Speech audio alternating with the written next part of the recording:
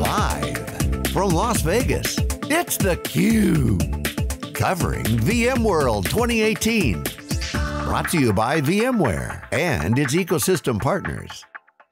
Hello everyone, welcome to theCUBE's live special coverage here at VMworld 2018. This is our 9th year covering VMworld theCUBE. I'm John Furrier with my co-host Dave Vellante, his 2 Minute Men, breaking down Pat Gelsinger's keynote, Pat Gelsinger's 6th year as CEO. We got 2 live sets here, 3 days of wall-to-wall coverage. Again, 9th year covering VMworld. We're going to kick off the keynote analysis here and break into the hardcore. Ton of news with VMware. Really got a spring in their step. Pat Gelsinger, 6th year as CEO. Dave Vellante, Stu Miniman, let's break it down. Let's go through the analysis. 6 years CEO. A couple of years ago, Pat was on shaky ground. Michael Dell's making more money than God these days with his financial situation. But the big news, Andy Jassy from Amazon Web Services came off the stage and announced that they are doing their first on-premises solution. Oh, they didn't say that, that's what I'm saying. He actually means. That's what it is. RDS, Amazon Web Services Relational Database Service on VMware, which is going to be running on-premises.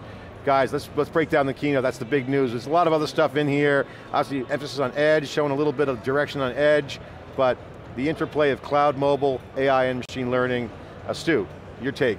Yeah, John, we sat here analyzing this VMware AWS relationship. Is this a one-way move to the public cloud? Is Amazon just going to take those 500,000 VMware customers and get them all to migrate? Even in the start of Andy and Pat up on stage, Andy goes, the #1 use case is migrating your applications to the public cloud. And Pat's like, and the #2 use case is bursting and on demand and things like that. So it's an interesting dynamic between what we call, you got the gorilla in the data center of VMware, and you've got the 800-pound gorilla in the cloud, fast as a cheetah, as Dave Vellante says, in AWS. But RDS on premises, this is a big deal. I tell you, I'm surprised. Most people here are surprised.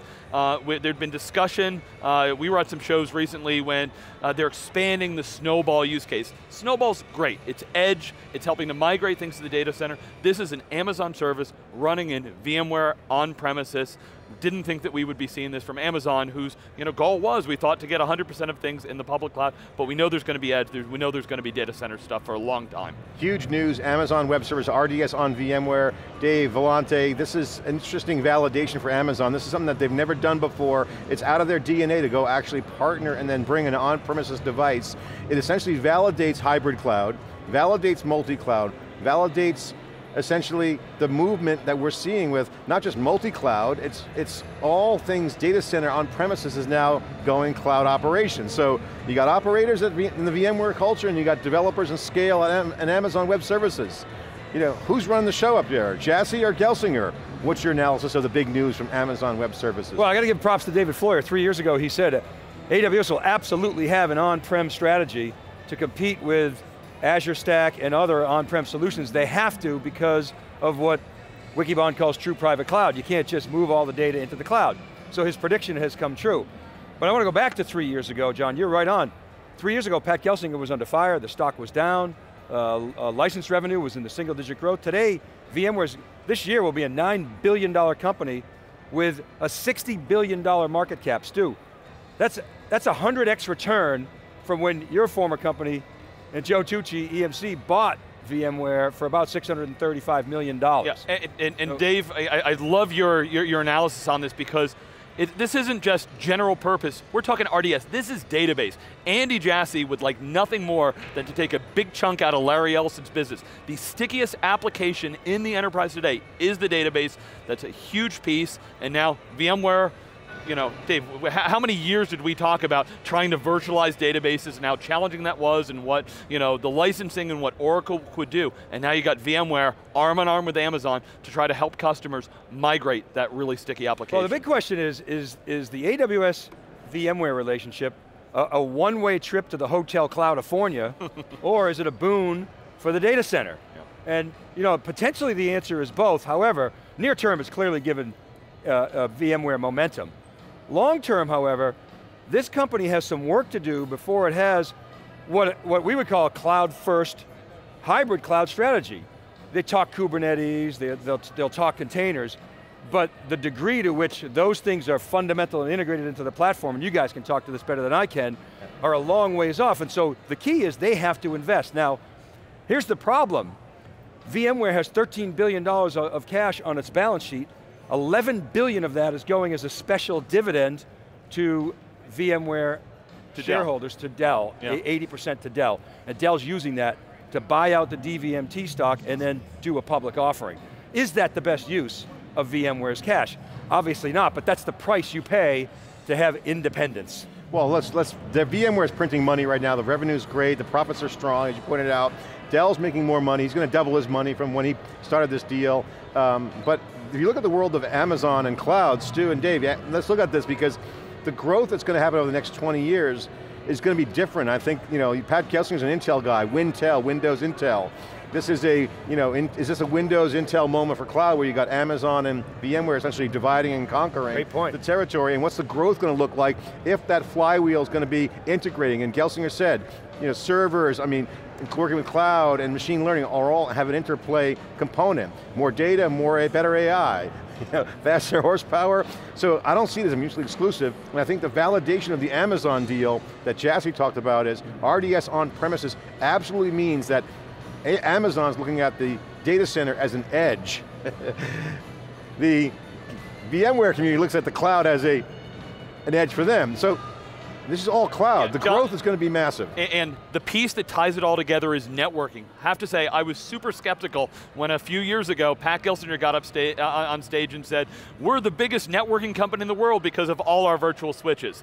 And the audience was like, what are you talking about? We're not networking people, we're not doing this. Look at the NSX business. They have the VeloCloud acquisition, they've been building out what the promise of Nicira was. I was so excited, and my friends in the networking world, when Nicira talked about the vision for this multi-cloud and really the glue that'll tie all these things together, there for a few years it was just, well, we're making virtualization better, and that was nice, but now it's a multi-cloud vision. They're extending the NSXT, they've got a deep integration with Amazon that I think it's in preview right now. I've talked to some people that are playing with it. It doesn't fully work yet, but with AWS Direct Connect, they're partnering with Arista. John, we're going to be talking to Andy Bechtolsheim, legend in the industry, in a couple of minutes. Networking and security, if VMware can ride that next wave, what Pat said next year is that this will be even bigger than kind of the virtualization wave was, the networking, and absolutely the opportunities there, and we're starting to see some proof points that VMware is heading in the right direction. I want to share some data from research. Wikibon's True Private Cloud report says that True Private Cloud this year will be a $32 billion business. Gartner guy came out and said 80% of data centers will shut down by 2025. That caused a lot of brouhaha. My friend Kwong Kim over at ETR, Enterprise Technology Research, their data, their research shows that VMware is being pressured by both public cloud and containers, and interestingly, Nutanix, Azure, AWS, Kubernetes, and Docker right now have all the momentum. Yeah, well, on that point, the thing that Gelsinger said, a couple things on there got my attention. One is, he made a comment that customers should never pay for DR ever again in the future. I made a note of that one. But he made a comment about the quote that was mentioned in history of tech, which is, the network is the computer. He said, in the future, application is the network. And that's to your point that as the world starts changing with DevOps, the entire role of the network and the application are going to change significantly. We know that the network's going to be programmable, we know apps are going to start self-provisioning, and then when you start adding in this notion of on-premises with Amazon, the database business is what VMware is essentially helping Amazon win. Jassy said, quote, our database business in the billions of revenue. So they're doing billions of dollars in database as a cloud company. Absolutely a strategic deal for AWS to do that. And again, storage options are getting cheaper. They're integrating EBS with vSAN, that was a notable. Integrate NSX with AWS Connect. Again, is NSX going to be the interconnecting component between clouds? Is that going to be the TCP/IP of what cloud is? Yes. Database is a linchpin. And Dave, you're pointing out VMware has work to do to be cloud first, if you will. One of the moves, they made an acquisition day, 200-person company, Boston-based, we know them well, Cloud Health Technologies. Joe Kinsella, I've had a chance to interview, talk to a number of the team. They're actually opening their new headquarters in Boston on Thursday. I'm hitting it when I fly back to Boston when I get back.